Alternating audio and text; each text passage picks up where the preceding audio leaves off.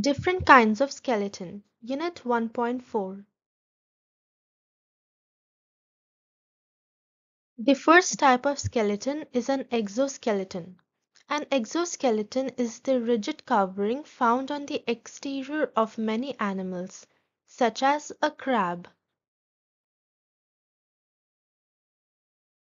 Identification key. An identification key is a tool to assist a user identify an organism.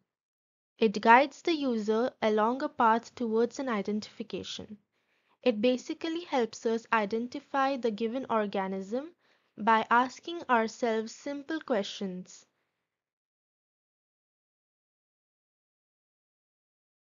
Invertebrates, an animal lacking a backbone.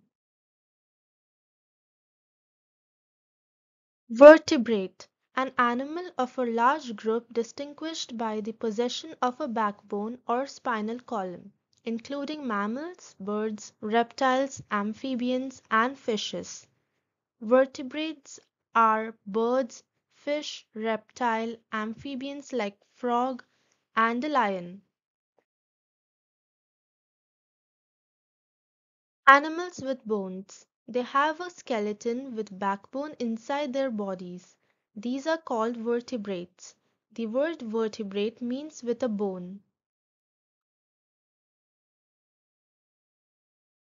Vertebrates are sorted into five groups. The first group is a fish. Fishes are vertebrates that live in water. They have fins instead of arms and legs. Their bodies are covered with scales. Amphibians such as frogs live in water and on land. Their bodies are covered with smooth, wet skin. Reptiles such as snakes, lizards, and tortoises are covered with dry scales. Some reptiles live on land, some reptiles live in water. For example, crocodile.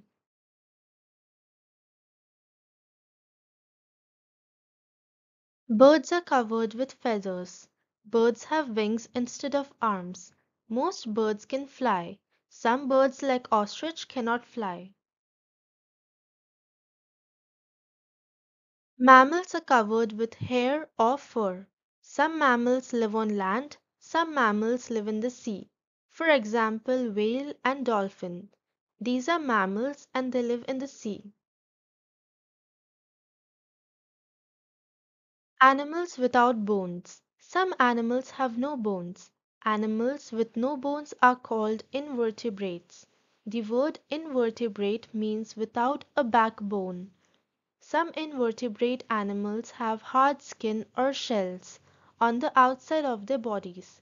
This hard outer layer is called exoskeleton. Other invertebrate animals such as jellyfish have soft bodies. These animals do not have exoskeleton. Identification keys. Scientists use identification keys to help them sort and identify objects, materials, and living things. Identification keys are based on questions that can be answered either yes or no. By answering the questions, we can identify and name animals and sort them into right groups.